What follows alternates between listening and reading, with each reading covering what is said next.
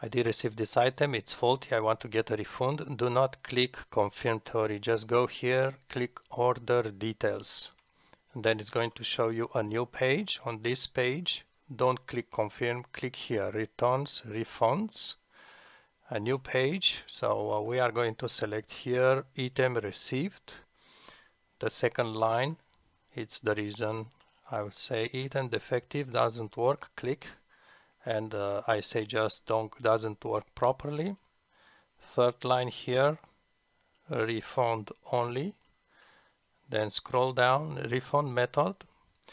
It tells you, it gives you this option, fast refund. Actually, this is only they credit you for a future purchase.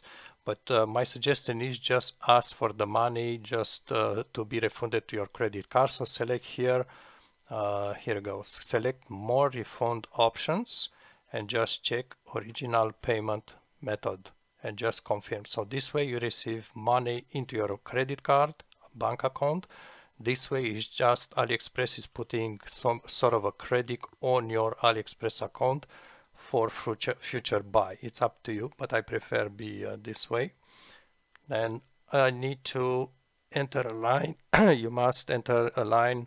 Bulb is dead, almost no light. You need to put a text here, otherwise it's not going to accept. So this is one thing, and then be sure to select a picture, and only then you can submit your request for a refund. It is a good idea to get a picture with the item and also with the package, so it says the address of the seller, so it just confirms that it's really the item that you did order.